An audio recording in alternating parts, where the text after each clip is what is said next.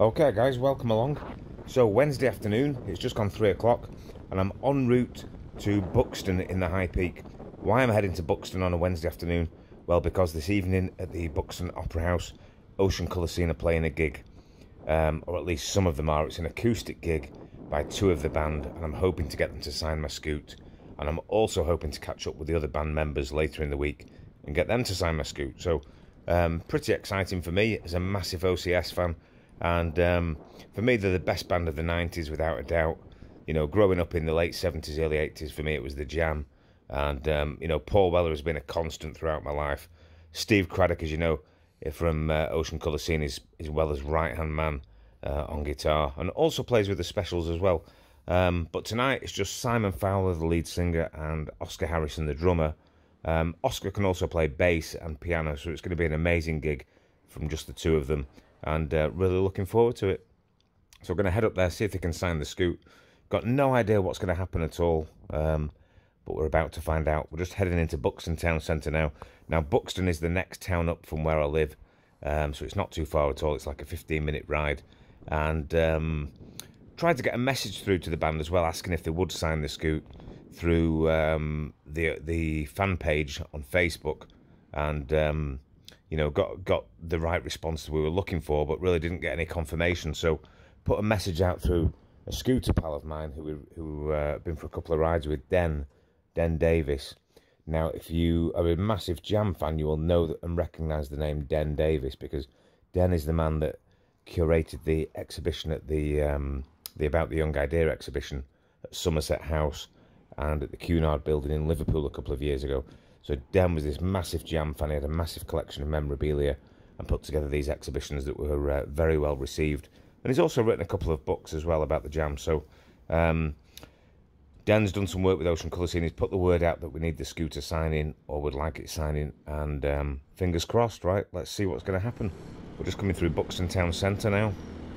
And we're heading to the Opera House. Hoping to get them on the way into the sound check. But like I say, no idea at all what's going to happen here. All right. Let's have a look.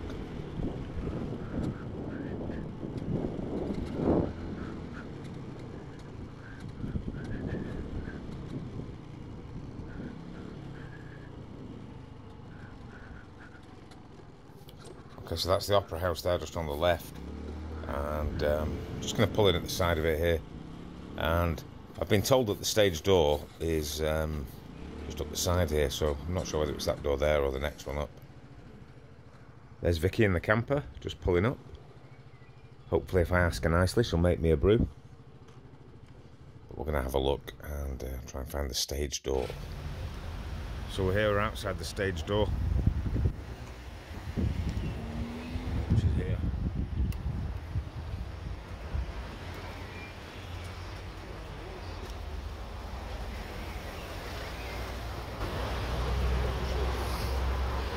Just waiting for Simon and Oscar to arrive. So guys, I waited around for about probably about 45 minutes to an hour near the stage door, and lo and behold, Oscar and Simon pull up in the car. And there you can see Oscar. He was first up to the stage door from the car, and very, very welcoming, very friendly, very approachable. Had a little chat with him and he was more than happy to sign the scoot. He was absolutely blown away by the scoot as well. Really, really liked it. And you know, for me that meant a lot, that he liked the scoot and was happy to sign it. So true gent. And then coming up the road behind him from the car was Simon. Okay, and again, Simon absolutely wonderful with the fans, real gentleman. Just coming into view now, and he was absolutely blown away. Simon was blown away by the scoot. He was so full of compliments, and he absolutely loved it. I could tell he loved it.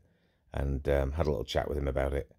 He was asking me how I'd done it and what we'd done to the scoot to make it look so OCS themed, and how we'd done it. So he was really interested, genuinely nice guy as well.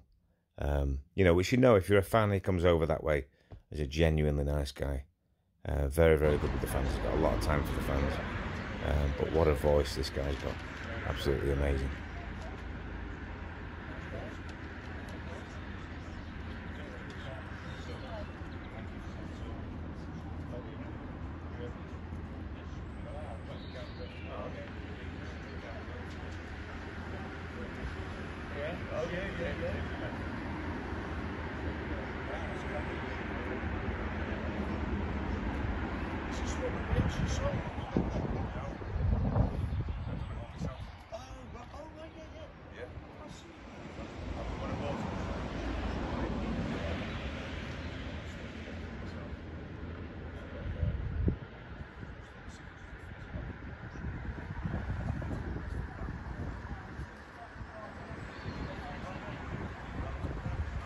In fact, I'm pretty sure that Simon would have stayed and chatted all day if he'd have had the chance, but I think he was being dragged away by his tour entourage there to get into the sound check. But yeah, brilliant to meet him after listening to his voice for so many years. And as you can see, they signed the scoot there. So there's one person missing from the main threesome that have been the constant band members over the years, and it was Steve Cradock, who wasn't there on this day. But as it happened, it turns out that Steve was coming up to Wrexham in North Wales just 3 days later on the Saturday. So is there anything I can do to try and get Steve's signature on there as well? We're about to find out. So guys, it's Saturday afternoon. The sunshine is pouring like wine. And guess where I'm off to? I am off to try and find Steve Cradock. Okay, so this is 3 days after the gig at Buxton, when Simon and Oscar signed the scoot, and I've heard that Steve is up in Wrexham, which is on the North Welsh border, and it's probably about 60 miles from where I live in Derbyshire, right? So I believe he's up opening a clothes shop. His son has gone into partnership to open a clothes shop in the town of Wrexham, and Steve has come up to do a DJ set, which is pretty cool. And I thought, well, it's a great opportunity, it's a beautiful day, and you know, you never know when it's going to be this close again, or if I'm going to be able to catch him again around a gig. And I thought today would be a great opportunity to ask him to sign the scoot. So I've emailed his good lady Sally, and they've said, yeah, come on over, and he's going to sign the scoot for us. So we've done about 25 miles, and we've got about 35 miles to go, and we should be there in about 45 minutes from now. So yeah, happy days, guys. Looking forward to this. Hopefully it'll go smooth, and we'll get his signature on the scoot. So I'll see you there in about 45 minutes. Happy days, guys. Woohoo!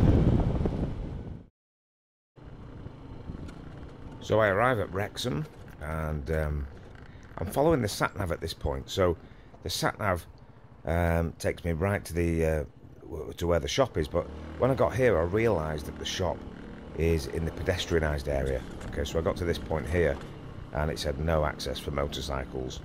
So I thought, right, well, what I need to do is get off the scoot and push it through the precinct, and hopefully then I'm not going to get a fine. I mean, I don't know, but we're going to find out. So I pushed it through the precinct. Had to push it up and down a couple of times before I found the shop. But then I found the shop, which is upstairs above this pawnbroker's, and went inside, met Sally. There was a few people in there. Met Sally first, then I met Steve, had a chat with him.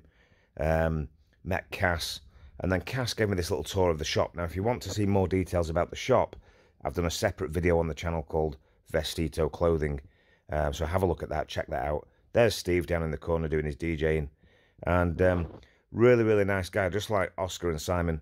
Very welcoming, happy to have a chat, and just an absolute pleasure to meet him after listening to his work for so many years. And then, yeah, he came downstairs, signed the scoot, was more than happy to sign it.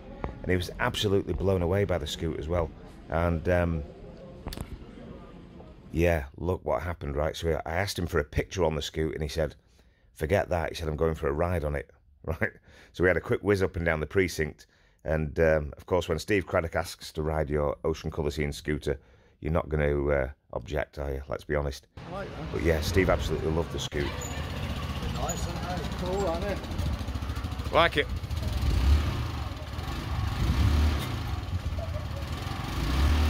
Rev and go, innit? Yeah. Yeah, I really like it. Yeah, that's easy, innit? Oh, So, I'd like to go further, but I'm busy DJing. So yeah, great to meet Steve and his family, and pleased I got the signatures on there. I think it finishes the scoot off nicely. So yeah, really good to talk to Steve about the Royal Alloys. And the other interesting thing is Steve is good friends with Manny from the Stone Roses. Okay, now Manny is fairly local to where I live, and he's part of our collective of scooter riders. It's not a club, but it's a loose collective of riders that ride out.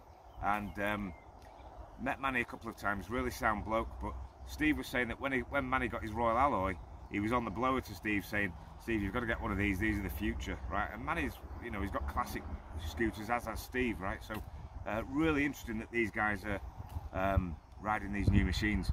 And the other interesting thing is Steve was saying that he's doing a limited edition Royal Alloy with one of the main dealers. I'm not sure which dealer it is, but Dan also mentioned this. He said that Steve's doing this limited edition paint job, and it's going to be amazing. There's going to be only 10 of them released, and he was telling me that it's going to be like a kind of paisley pearlized paint job on the sides. It looked amazing from the you know, the kind of images that I saw, and yeah, look out for that. It's going to be interesting, right? So guys, thanks for watching. I'm pleased with the way mine's looking with the signatures on. The only thing that's missing off mine now is a bass player. What do? Do I try and find Damon Minchella, or do we get Ray to sign it, or do we track down Dan Seeley?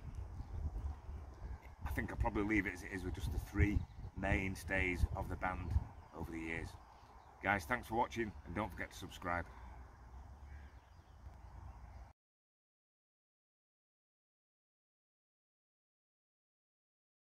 I was laughing as well because we call ourselves the Bad Shitters, right? It's called the Bad Shitters, which is not as bad as it sounds, but it's an acronym of something like the Bramall and District Scooter Heroes in Transit, right? But I like to call it the Bold and Desperate Scooter Head Cases in Turmoil, right? Something like that. It sounds a bit more fitting. And Steve had an even better description. He said, never mind that, he said it should be called the Bedwetters, right? Which made me laugh a little bit. So